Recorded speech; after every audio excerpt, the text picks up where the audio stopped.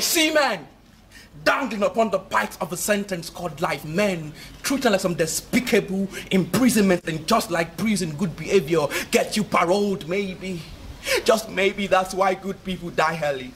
We pray to God to pay our price while we praise pregnantly to proclaim the price. We trade the blame but save the fame. We share the pain but hurt the gain. And these made men wonder they need to do good when the best of your attempts will be nothing more than the frozen flames of smoking eyes.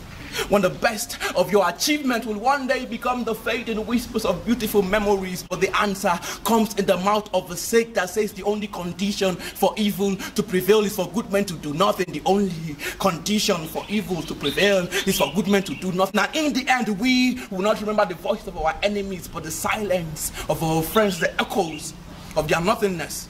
So I bring you a tale from upon the coast of Tamopile, where 300 men saved democracy, where 300 men saved us all. Soaking the sands with their sweat, in the seas with their blood, Spartans. All of them, they were men, not gods.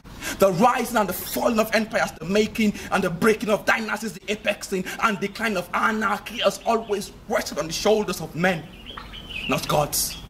Even God to save his own from the penury of death and hell, though he sought and planned as God, never to act, never triumph as a man, not as God. Remember the Alamo, they were men, not God. Hail Hitler, they were men, not God. For good of a country, they were men, not God. Black and proud, they were men, not God. Urusuwato, they were men, not God. We shall overcome, they were men, not gods.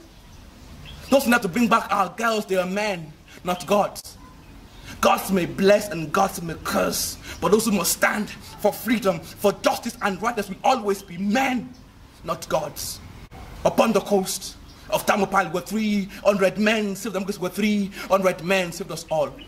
Soaking the sands with their sweat, in the seas with their blood, they were the best of men. They were the worst of men. Spartans, all of them, they were men, not gods. They were men, not gods. Peace. Alright guys, this is your boy Vic'Adex. I'm redefining poetry for you. Please click subscribe to follow my channel, get the latest updates, and of course don't miss any new video I post. I love you guys so much. So let me know what you think about these videos. Like, comment, and of course share with your friends. If you love it, share it. Peace.